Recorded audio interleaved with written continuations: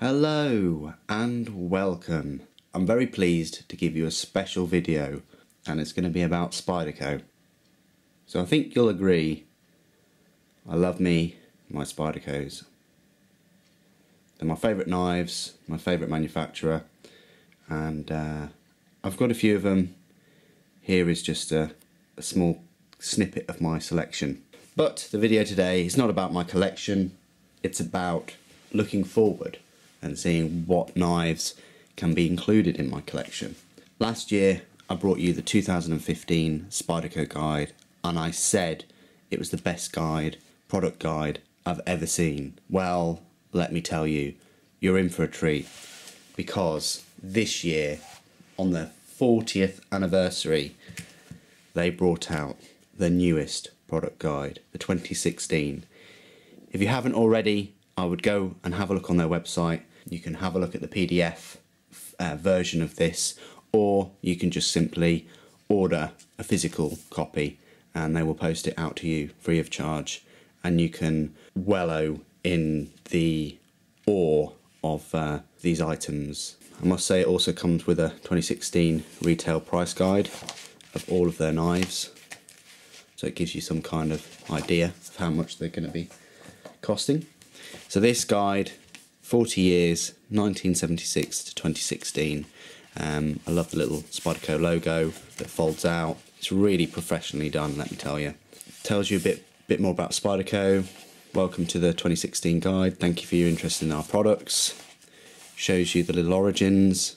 Thanks you again for making Spyderco's American dream a reality. Let's have a look at all of these products. If you like knives, this video is gonna fulfill your desires, let me tell you. Straight away, the signature series. You've got the police model, the police 3, good knives, long blades. They've got the back lock, and it's with VG10 steel. Then you've got the classics, the Endurer 4, and some more Endurers over here, such as the Trainer, the Endurer with the Emerson opener, and the lightweight foliage green one.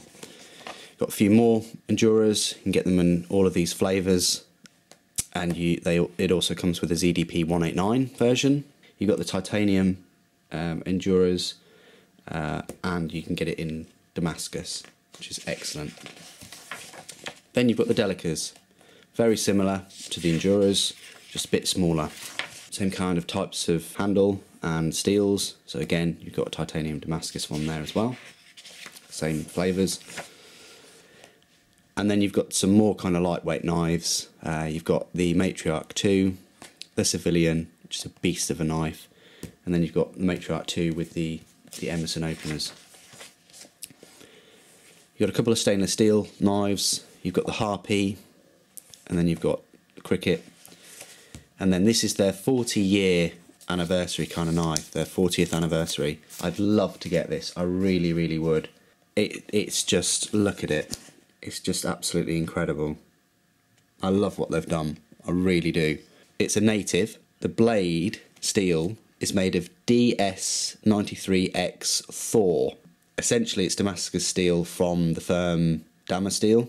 Essentially layers of RWL34 and PMC27, and they layer that in an intricate pattern, and it's laser engraved with the 40th anniversary. And then the handle is fluted carbon fibre, CNC machined, 4-way position pocket clip. This is just, I couldn't think of a nicer knife to commemorate their 40 years and celebrate. They've done an incredible job. I'd love to get one, I really would.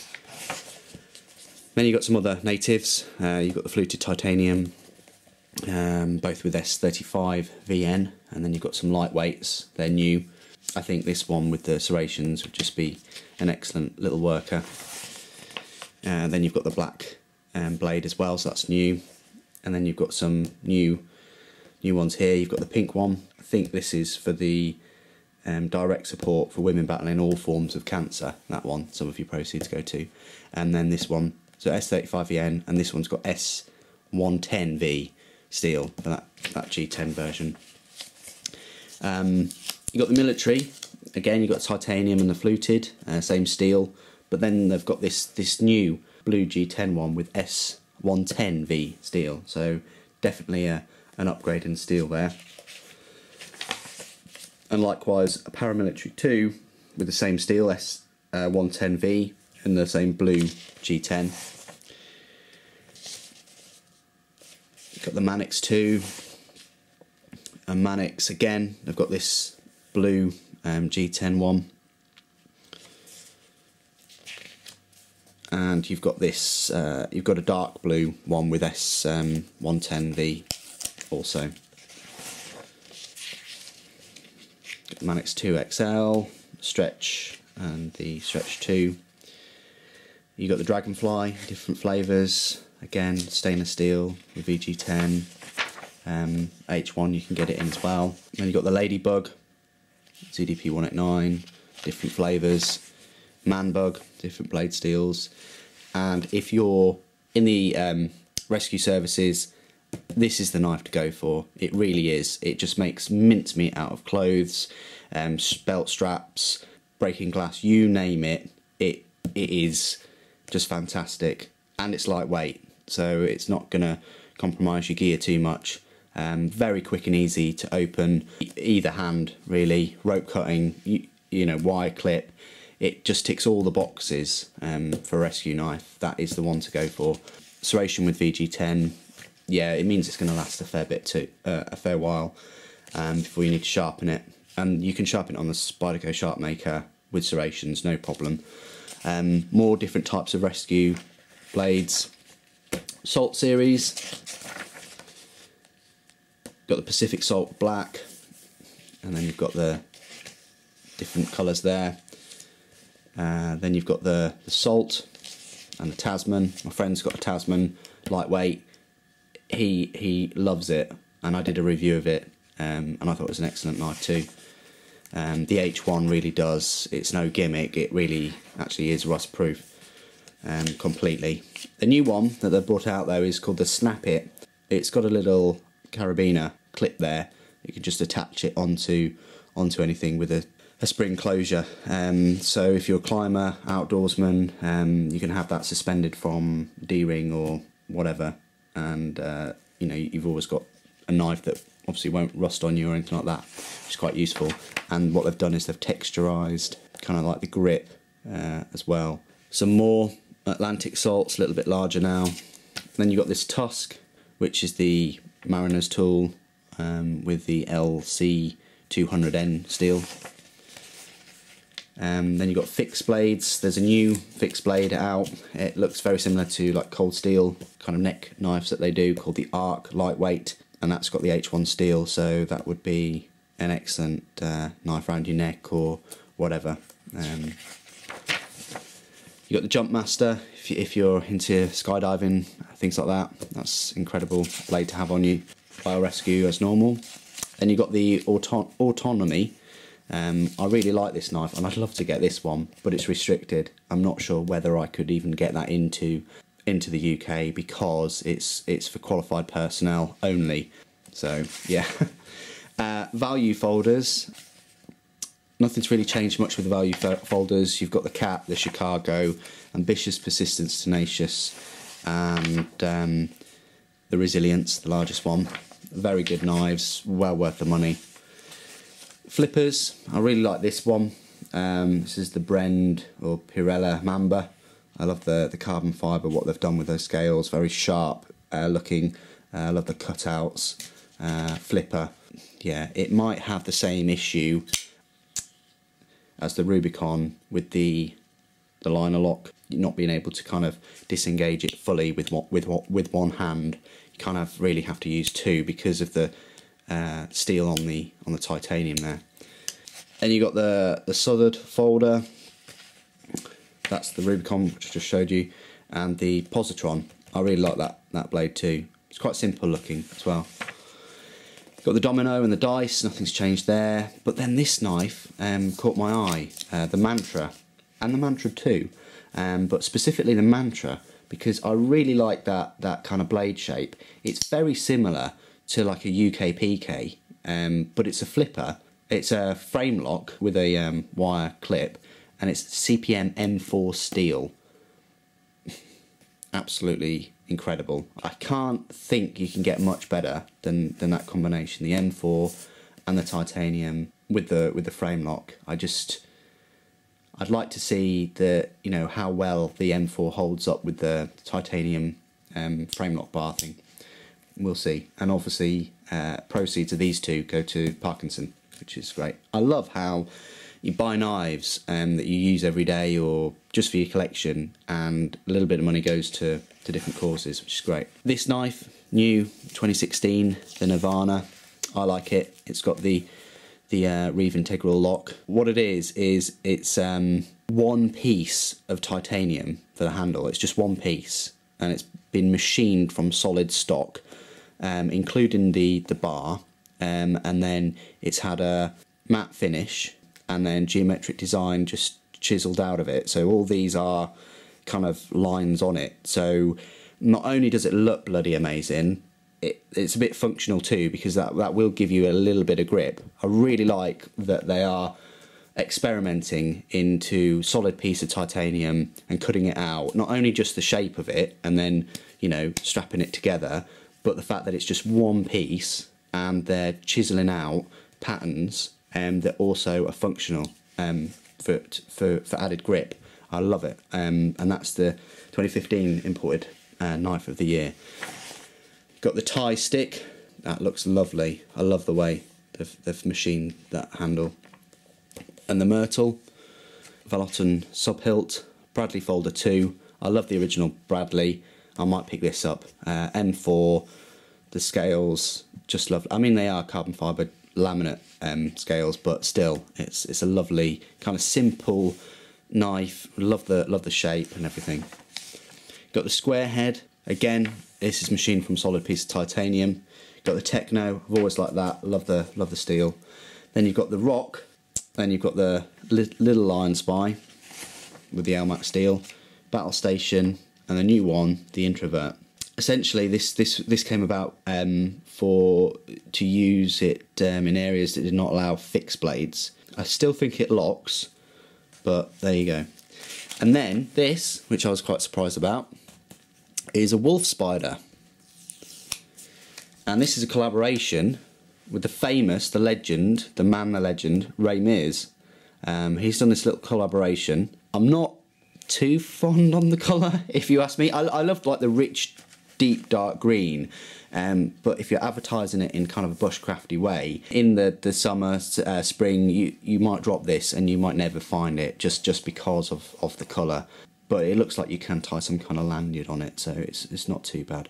But it's S30V. I love the actual grind on there too. It's compact, everyday kind of carry. It's got the Scandi grind, and it's got the G10, and it's got the compression lock. So it's got the same lock as the paramilitary, which everybody knows is very, very strong. I mean, obviously every lock can be, I love how they've done that. I'm not too keen on the clip. A Slice Bowie, or buoy, however you want to call that. We've got the CTS XHP and the 10V for the K2. I do like both of them.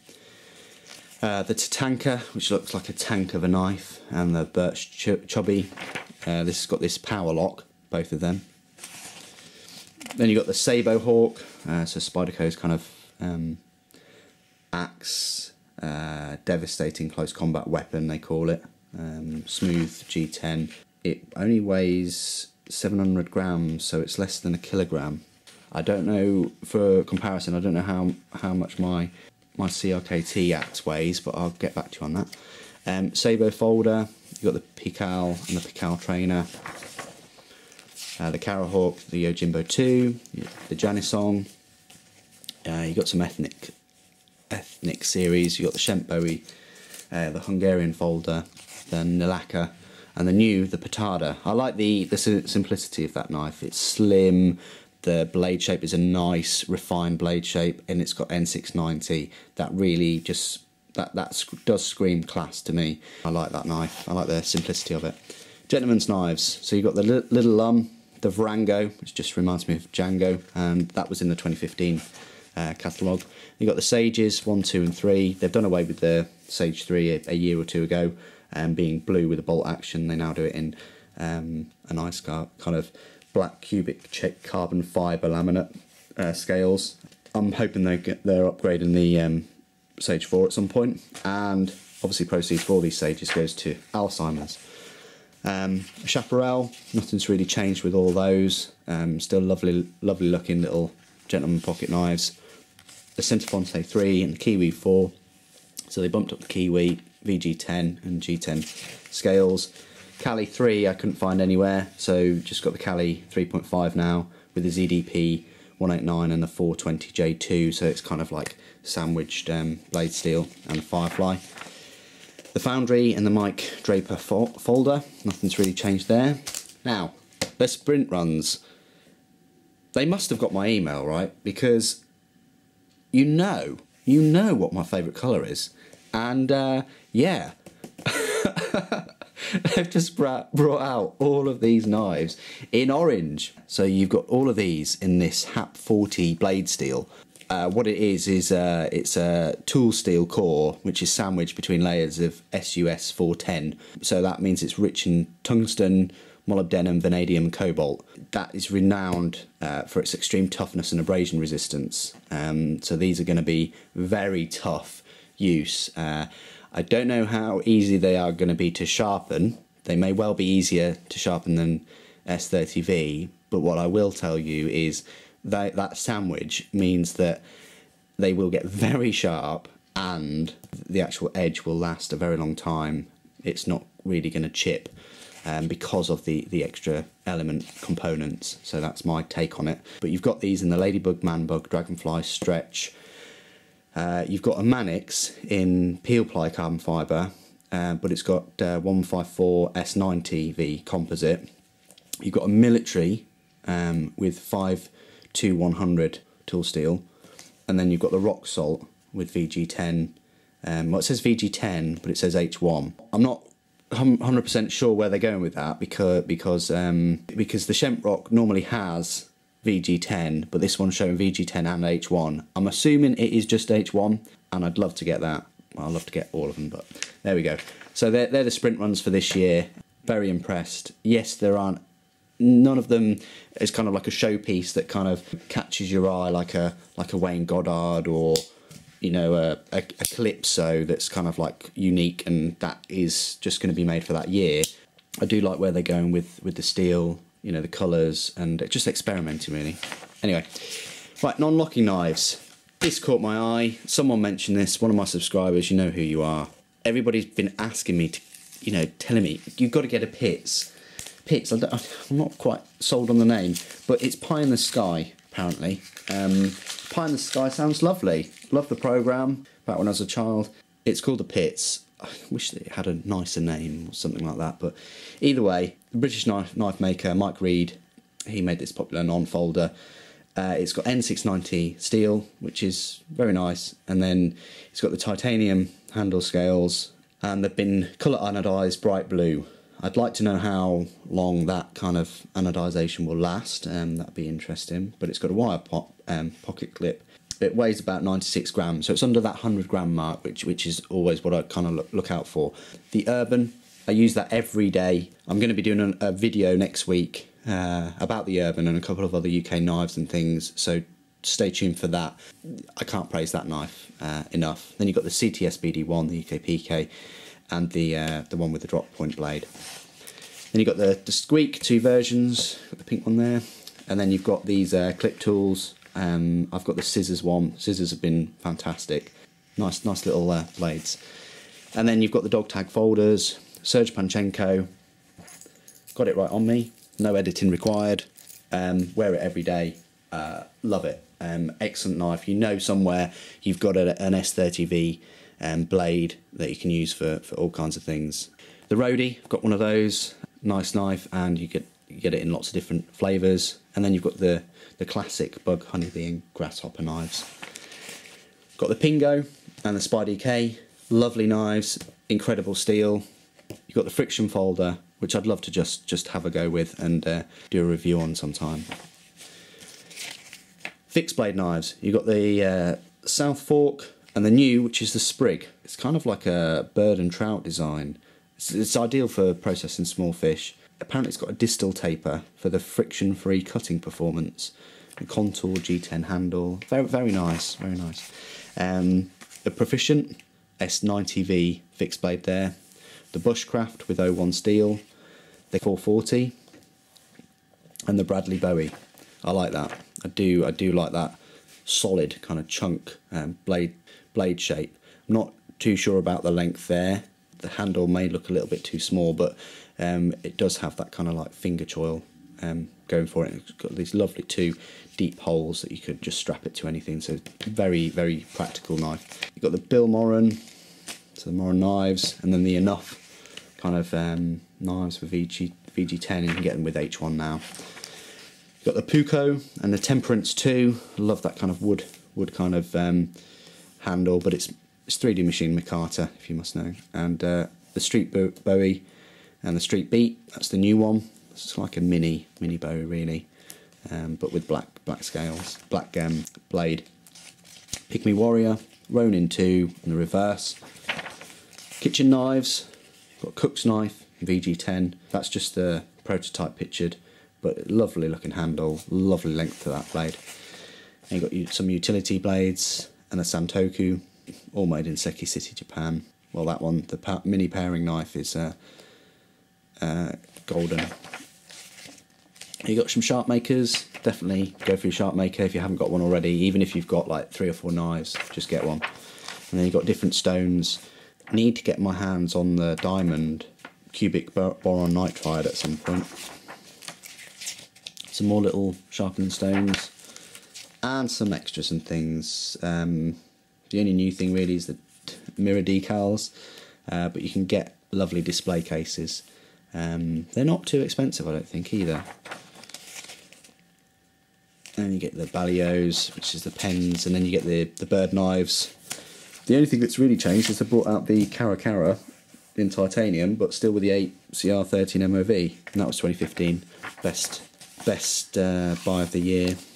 Again, same, but the Meadowlark 2 with the titanium. Sorry, the Robin, different, and then again Robin with the titanium. Crow 2 and Raven 2. They're up in the blade steel. They've got CTS BD1 now. That's a useful mention.